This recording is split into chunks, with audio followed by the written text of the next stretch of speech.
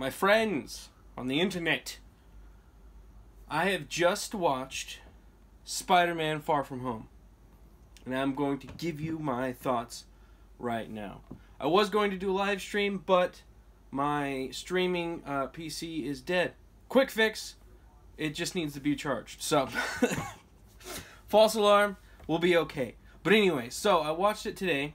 I wasn't super excited about it. I wasn't like hyped or anything about it. I was just like, oh, look, yeah, it's kind of coming out. I took the kids, and I'll give you my overall feeling about it. I thought it was decent. It was good. It wasn't great, but that's kind of my feeling on most things. That's what you're gonna get when you come to this channel. Okay, you're gonna get, that was okay. No, passionate here.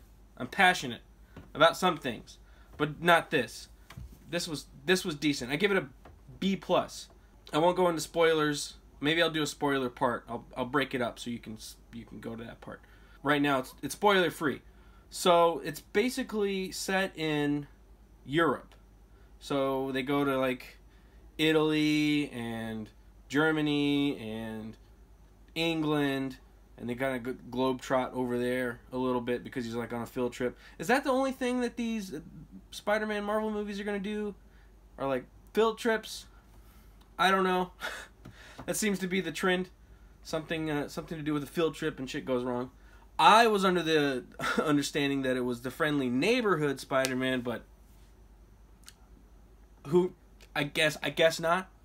I guess we're never going to get that. I don't know. I was partial to the neighborhood Spider-Man. I thought he kind of connects with its Spider-Man New York, kind of the same. But no, we're just going to get him swinging around other places for the foreseeable future. So he shows up. There's some kind of weird elemental bad guys, like monster things coming, and this mysterious guy comes and saves the day, and then he finds out later that he's working with Nick Fury, and things ensue, things happen. There you go. I will say that the second half of the movie is extremely far better than the first half of the movie. The whole first half of the movie, I was like, this is a little hokey. It's a little poorly acted from kind of everybody. Everybody kind of seemed like they were like kind of phoning it in the first part of the movie.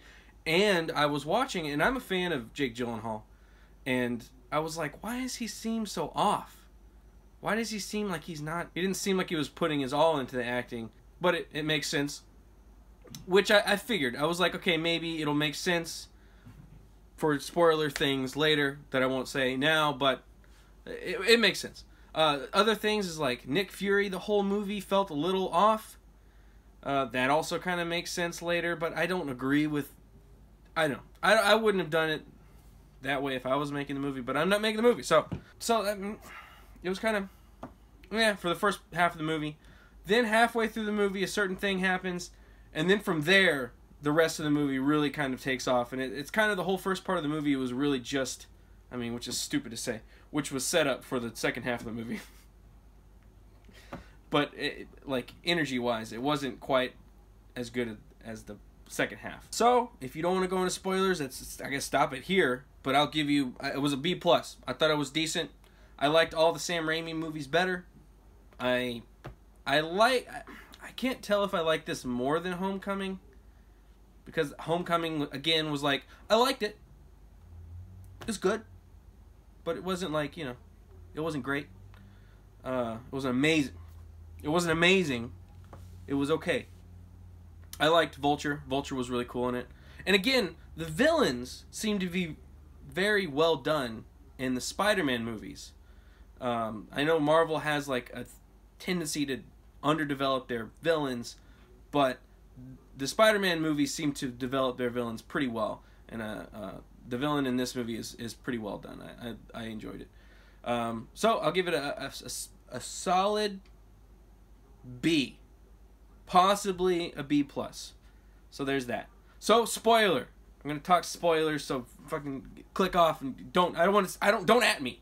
I don't want to see it. So spoilers. Obviously, Mysterio's a bad guy. I think we all knew that. If you knew anything about Mysterio or Spider-Man or anything, you knew that was gonna happen the second you saw him in the trailer. You were like, that's a bad guy. But the way that they do it, they changed it a little bit, and I actually kind of liked it. The original Quentin Beck Mysterio was a special effects artist. He was somebody that worked in like movie business and stuff like that, and he was like a disgruntled effects guy. And then he used his talents to make big illusions and things and make him look really scary, but he really wasn't. What they did with this one was they made him an ex-employee of Tony Stark. And it seems to be a trend in the Spider-Man movies, is Tony Stark fucking over Spider-Man's villains. So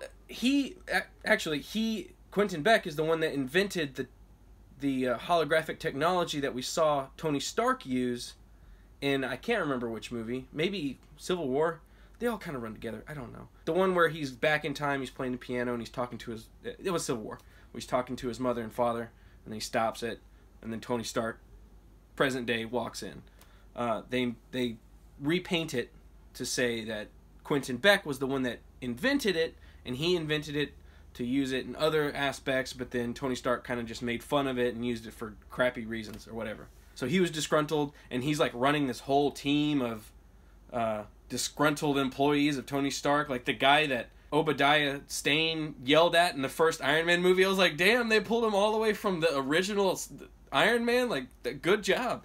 And then like several other people that like made up the backstory of the other universes and all that stuff, which kind of bummed me out. I'm like, okay, I guess there's not universes. I mean, I kind of like the universes. I know some people don't like the multiverse stuff, but I kind of liked it, especially with Spider-Man, because there seems to be like a lot of different Spider-Man multiverse things going on, and it's not going to happen in this one. But anyways, there's a whole group of these people that are like running this like team, and he's the leader of it, and he ends up being like a psychopath dude that just wants to be an Avenger.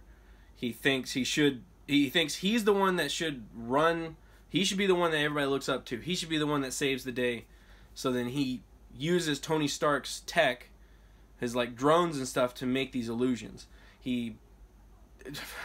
Peter Parker hands over this defense system that Tony gives him, that gives Peter. He hands it over to Quentin Beck, because Quentin Beck plays like a nice guy, and then Peter, like an idiot, hands it over to him, and then Quentin Beck uses all of that to make an even bigger illusion and makes it big.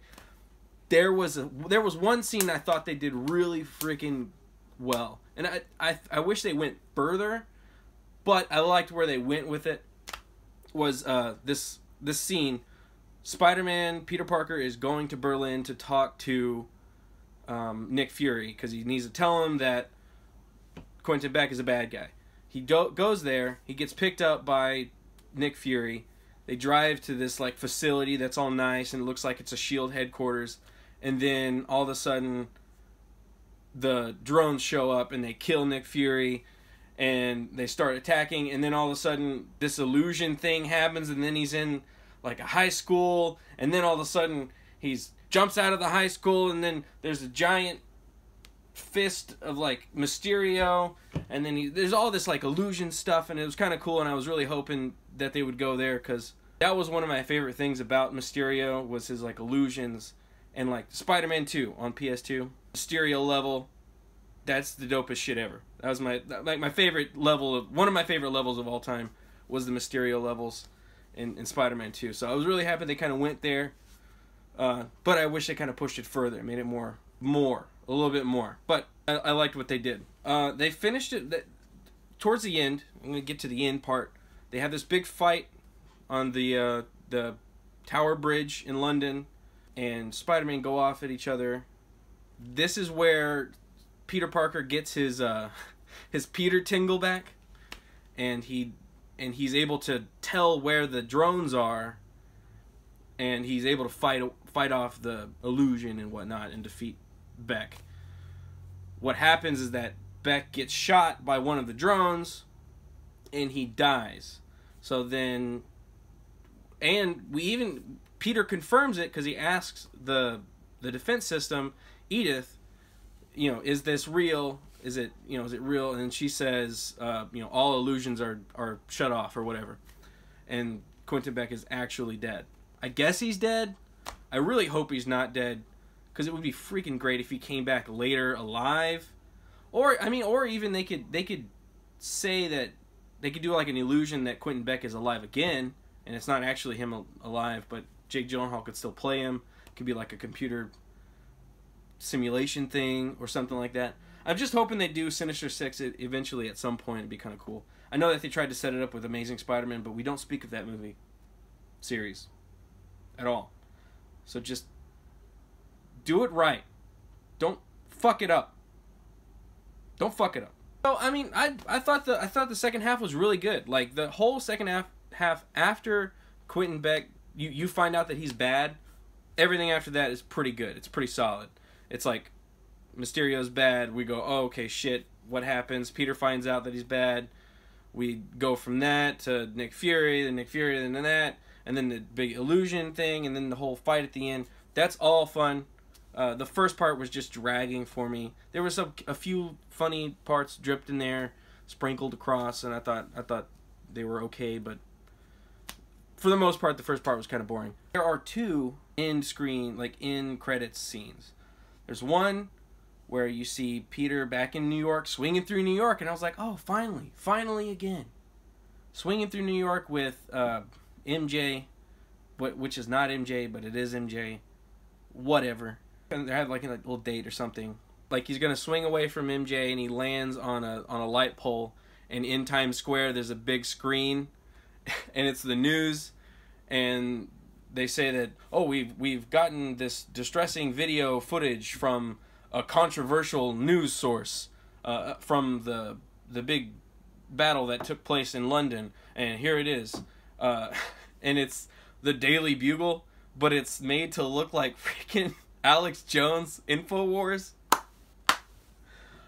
I thought it was great. I know that they're poking fun at Alex, but I thought it was funny. It's just funny that Alex Jones is big enough of a pop culture presence to be made a caricature of, but it's J. Jonah Jameson that is like the Alex Jones type, and they bring J.K. Simmons back. That was great. I thought that was awesome. And please, if they bring him, keep him going for the next one. Bring him back again, because that would be awesome. And he's a great Jameson. It'd be kind of cool to see if he does like a different take on him. Obviously, they're going to do like a Alex Jones type version of him, but I wonder if I don't think it's going to be as campy as the other one. So it'll be interesting to see the same actor take the same character in a different direction and see how he does that. That'll be interesting. But the interesting thing is that this video that they play is of Quentin Beck on his phone or something, saying that Spider-Man is doing this. Spider-Man's gonna, trying to kill everybody. I don't know why he's trying to do it. And then he does like a footage, and you see like Spider-Man's lower half, and Spider-Man says, "Yeah, attack them all," or whatever, and it says like, kill the people or whatever. So everybody thinks that Spider-Man is now the villain. So the next movie is gonna be Spider-Man on the Run or something. So my pitch, and every time I fucking do this, I do this with my friends. Now I'm going to do this with you, a QBG Army. Sub to me, not Gerald. My pitch is next movie, we get a Hunt the Spider movie with Kraven the Hunter. If they don't do Kraven the Hunter in the next movie, I'm going to be pissed, because that's the perfect opportunity to do Kraven the Hunter. Make it like, I don't know if you ever played Batman Origins, the Arkham Origins game, where basically that. Make it Spider-Man, and everybody's coming after him. They're hunting him down. Like they hire, like maybe the government or some kind of organization hires people to hunt down Spider-Man, and one of the people is Kraven the Hunter. Dude, played by Jermaine Clement from Flight of the Conchords. And I know what you're saying. He's a funny dude. I don't know if he can do this. I think he could totally do this. I saw concept art that somebody made to make him look like Kraven the Hunter. and he's played villains before, and I think he's a great actor. So, Kraven the Hunter. Who would you... How about that? In the comments below, tell me who you would put in the next movie, and if you like my idea for Kraven the Hunter, who would you cast as Kraven the Hunter? I want to hear other ideas because Jermaine Clement is like in my brain. So I want to see what you guys think of, and maybe I'll be like, oh, that's a better idea or whatever. So I want to see that. So, and then there's another end credit scene at the very end where it reveals that Nick Fury was not Nick Fury the whole time. He was a Skrull from Captain Marvel. And then they cut to Nick Fury on a spaceship with other Skrulls or something. I didn't watch Captain Marvel. I don't know what the fuck any of that is. Okay, whatever. It doesn't really tell me anything. I don't care. So anyways, the more interesting one was that first end credit scene. That was a cool one. That's the one that kind of set up with the next Spider-Man. Maybe it's cool. At this point, I'm kind of just vaguely interested in these things. I know it doesn't sound like it, but I did at some point really enjoy speculation and comics and all this stuff, and I'm just trying to grasp that again. But at this point, every time I go into a movie, I'm just like, okay, whatever. I go in not expecting anything, and I don't really get anything out that's all that great. But this was okay. It was all right. So I give it a B+. I guess I'll give the first half a C-, second half a B+, and the whole thing a B. How about that? So tell me what you think. Tell me what your speculation is for the next one, and who you think the villain should be, and who you think should play Kraven the Hunter. Jermaine Clement's mine, but you can have yours. Let me know. Also, subscribe to me. Don't subscribe to Gerald Morgan, because I'm currently in a freaking race right now. I'm ahead at the moment. But that can change in an instant, you know? Things are moving, okay? Things are moving all the time. So, I need you to join the QBG Army and subscribe. And get me to 1,000. And then from 1,000, 10,000. We're on from there. All right. Maybe a live stream tomorrow. I don't know. Since I did this video, I don't really have anything to talk about tomorrow. But maybe I'll talk about something. I'll see you next time. QBG out.